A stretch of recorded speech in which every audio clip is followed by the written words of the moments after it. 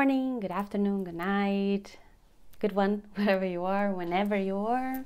I hope you're having an awesome day. My name is Leticia and I'm here today to apply some makeup on my face. A quick update, like last time I'd apply some makeup on my face was the first time I was applying makeup on my face since I had dermatitis, and it was a cool test. I did get some irritation around this area, and I think basically the irritation, as far as I could feel like when I applied, was due to the mica. That's my hypothesis. So basically eyeshadow, glitter. Most people don't have mica as a irritant, like a allergic, aggressive component on their face, but the thing is, when you're talking about glitter, the particles might be like very abrasive in the skin. So my theory now is kind of coming up like together. So it's basically like what I think, because of all of this, I was using retinol and salicylic acid to clean my my face and my cleanser. That made my skin very sensitive, very reactive, and then just build up on that.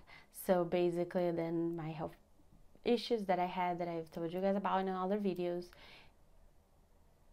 that I told you people about in other videos, and then you know, like constant like applying glitter and things like that, that reacted like with my skin. And I think like it's just like the barrier of my skin is very compromised right now. So what I'm doing, like after I noticed all that, like I applied makeup like Saturday morning, Saturday night, I noticed it was already irritated here when I took off my makeup. So I'm applying like moisturizer with colloidal oat things in it. It's helping a lot. So I think like my skin was also getting very like dry, because it doesn't feel dry, but it was probably very sensitized. So that's what I'm doing, like I'm trying to moisturize more and not use like anything that is too abrasive on the skin. And also like I'm back with my jewelry because I'm testing it out. I think like I will have to also like watch out for the nickel. Like for example, those are silver, but I have some like earrings and other things that have nickel on it, and I noticed I started to get a little itchy. Nothing like dermatitis, but I think I will have to buy jewelry like actual gold and silver to replace those, but that's something else. So that was a long introduction, but just so you guys like catch up with me and know like what's going on. So basically I've already wore like makeup once after the allergy disappeared, and everything went fine. And everything went fine because I didn't use anything with mica. That's my thought. I have something to show you guys. Like so basically what I did is that I made this table, and basically here's like the makeup I used that day, I think until here like the middle, and then other makeups that I have. So I basically search for all of them in a specific site that you put in the side the ingredients, the whole list of ingredients, and then the site tells you like mica, I searched it by myself, but like paraben free, alcohol free, silicone free, fungal acne, like if it's good for, if it makes it worse, and fragrance free. So as you can see, like basically all my makeup is like bad here, good here, but that's very usual for what I could tell. And the only thing that I saw that might vary was the mica, and that then I researched about it and all of that. So that's how I got here basically. That's why I think like it's not an allergy per se. I think it's more connected to like just sensitizing my skin and like taking like kind of almost like scratching my skin, and the area of the eyes are the first ones to react because it's very thin. So okay, 5 minutes just the introduction, but you guys needed to know in order to understand what's going on. So I told last video that I bought some Phytosurgence makeup, and we are gonna apply some new Phytosurgence makeup today. I'm not gonna use a primer today. I was thinking of just like testing out not using a primer and seeing how my skin reacts. So basically MAC Face and Body C2.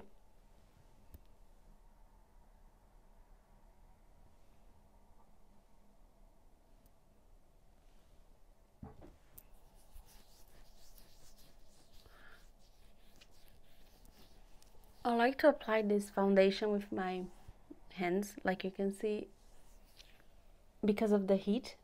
The heat helps it to apply better, at least as far as I could tell. Just so you can see, like, so just so you can see, the coverage is very light, but at the same time it gives something, and I think it's very pretty finishing. So now it's blush time. I can't apply my bronzer because my bronzer has mica, so I'm gonna wait, and I'm not gonna apply anything that has mica, because last time I didn't apply either and it worked out. So because I'm gonna use something new now, I can't just introduce a lot of products, otherwise I won't know what's going on.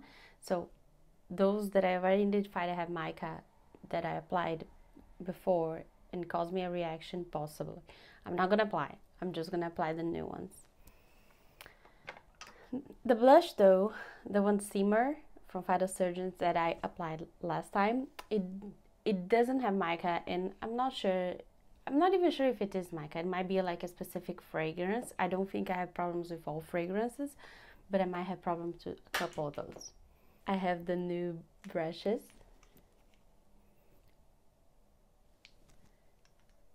From Phytosurgence. Oh, the new brushes. One is for highlighter, the other one is for the blush. And I'm so excited to use them, so excited. I just want you people to see that Simmer is the color I have. The color, they say it's like a neutral pink. So it will be like not too pink, not too orangey, it will be right in the middle. I agree, but when you put it close to my face, you see that it's very warm still, but I agree. Fervor is the new one, the new blush I have from them. Ooh, ooh, ooh, it melts more, crazy. Okay. Oh, Fervor has some lilac to it. Wow. So what I said, like, it kind of like melts more. Simmer that I have, at least, it's tougher. Not in a bad way at all, not at all, but it's tougher. Then I bought Fume, which is a dusty brown rose, and I am so hyped to use this, so hyped, because I think that this on me will be almost a bronzer. I know it sounds very weird, but I think it will be almost a bronzer. And Inferno is like totally out of my comfort zone. It's like rusty brick, but I bought Inferno because sometimes I might have something very cool like Fervor, and I might want to mix with a little bit of heat. So, ooh, wow, it's very creamy too. Look at this. Oh, it's almost like chocolate. Jesus Christ, it's like melted chocolate. Wow. Okay. Oh my gosh, it's so beautiful. So this is Simmer, the more neutral one, the pink neutral. This is the Fervor, the one that it's more pink and lilac. This is Fume, that is the dusty one, and this is Inferno, which is more like bricky color. I want to apply, I tell you, I want to apply all of them, just like my face. I don't that's not normal to me. Like, blush was never a big thing, but I think I've been watching Kaki Reviews Beauty and Hannah Louise Poston too much, so I'm like, blush, blush, blush, blush. So okay, let's dab it on. Wait, I don't know which one is for what. Okay, mystery solved. So Skyfluff is for the blushes, which is the bigger one. Skybuff is for the highlighter, which I suppose makes sense because you need less area for a specific highlighter, though like my face is so small. Let's see if I can manage this. I think I'm gonna apply Inferno first. I think I'm gonna apply Fume first. Inferno is gonna be the last. Fume is a dusty one, and I have hopes that Fume would be almost a bronzer. So let's see if I'm right. I'm picking it up.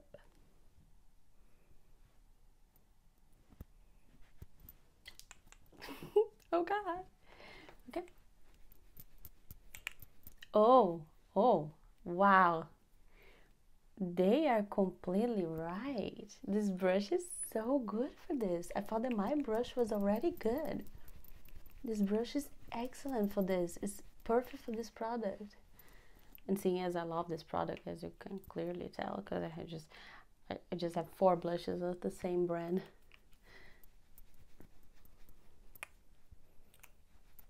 But also something that I recommend, like don't buy 4 at once unless you're completely sure that you like the brand. Buy one, test it out, then if you like it, you buy another one. Oh, I have shadows going on here. Let's see. I think so. I honestly, it's almost, I'm gonna try to pick it up directly from the package. For me, it's almost a hybrid between a bronzer and honestly, this for me is a bronzer. Bronzer with a blusher.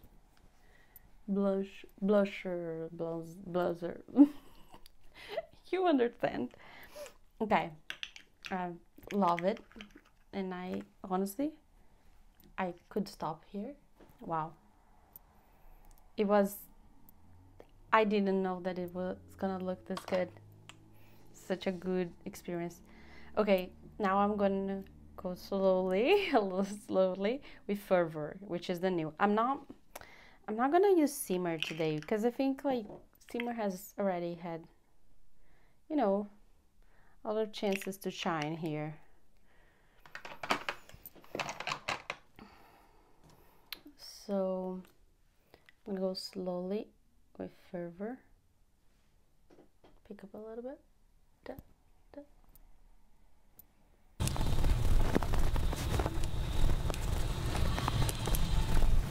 Okay, I'm super pink now. Someone's feverish.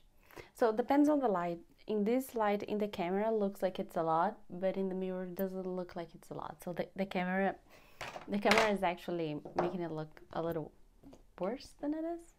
Let me blend a little bit.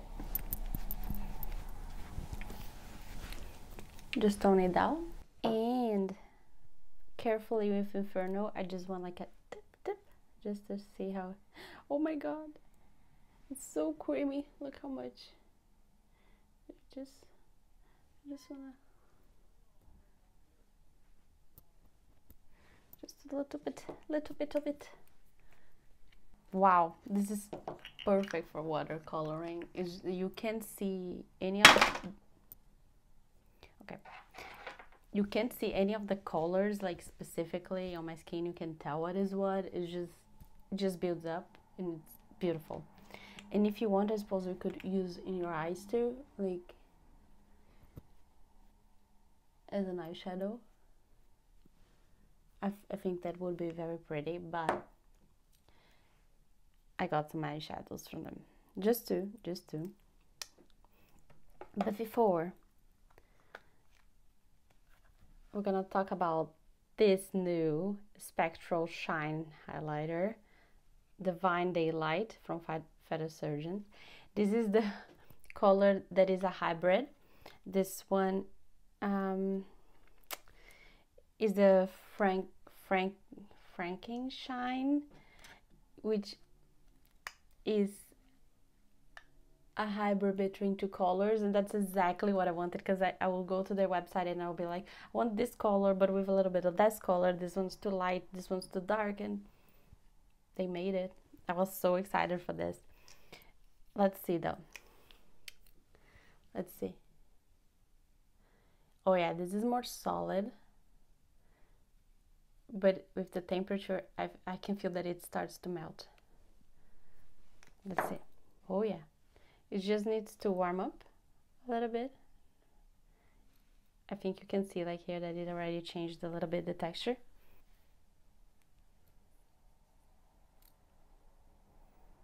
See, it's just like a shine because it's so similar to my skin. So it's basically just adding this shine dimension. Okay, so we're gonna apply some. Oh my god. Okay. I'm gonna try to pick up with the brush.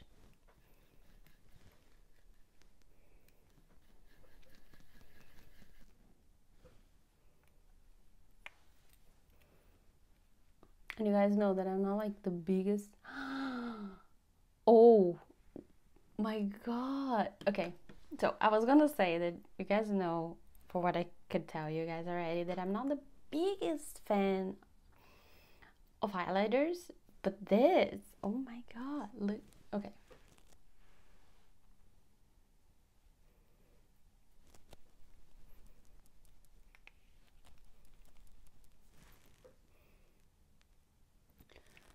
Where was this my whole life? I don't know. But I can tell you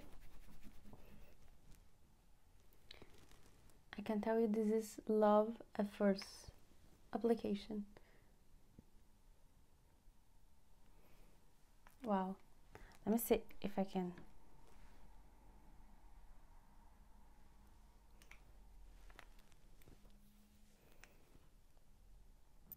Okay, let me see. Wow, yeah. You can buff it in because this brush is very nice. So you can just buff it in. Wow. I don't even like highlighters. I don't even like highlighters because usually I think they're too overwhelming. This is like, it's almost mimicking the oils of my own skin, like in a good way, not in a bad way, of course. Wow. Wow. I don't know what to say. Just wow. Just wow. Okay. Shocked. Totally shocked. Let's move on.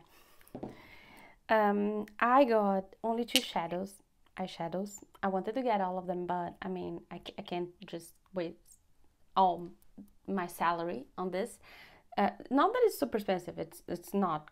It's a good price, but as you can see, I bought a lot at once. So, I got Velvet Leaf, which is like a dark moss green, and Deeply Rooted, which is a brownish gray.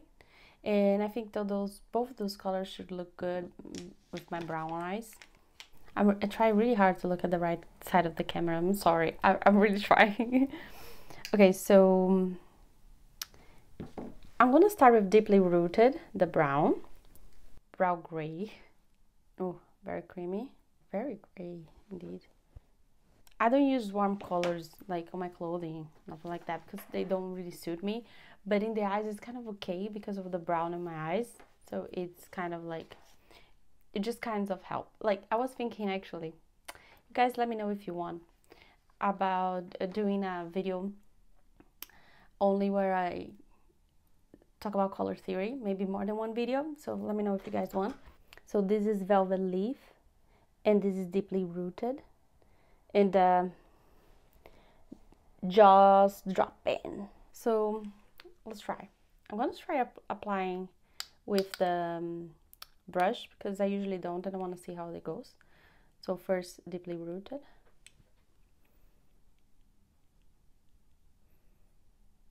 I'm just depositing some product, and now I can go in circular motions, just blending. It applies so easily. It's crazy, isn't it? Like, you could just say like, okay, I'm ready. Have some weird shadows here in my face. I swear I'm gonna look into this. I'm gonna buy some extra lightning. It's just such a gloomy rainy day outside. It's like, it's not helping me. Ignore my lack of concealer, please. Yeah, it looks bad because of my shadows, but basically it's a great one and done eyeshadow. Yeah, right now it's really making me look like I have... Let me try to do something. I just applied some more foundation, even though like the MAC Face and Body is super light. Just, you know, to give a little coverage also, so you guys can understand better what's the color.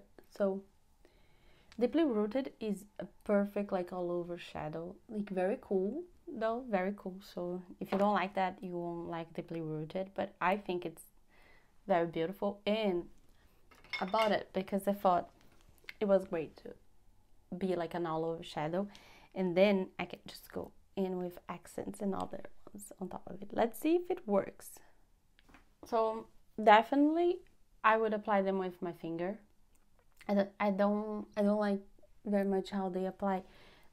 It's not that I don't like, it's just like you can make them the color pay off more if you apply with your finger. See, because if you apply with your brush, it just like washes out like it did here. It just kind of created mud. But now with the finger, it just pops up much more. So I just went in with a little brown shadow, matte brown shadow around the edges of my eye, the external corner, because I think it gives more definition, because I don't have a mascara right now, so it kind of looks incomplete, but I think it looks good. Like, don't mistake, this is like just shadows on my eyes, like not eyeshadow on my eyes, shadows on my eyes, but I think the color looks very nice, and it looks very nice for brown eyes. I like it. Now I feel like I don't have blush anymore. Khaki feelings.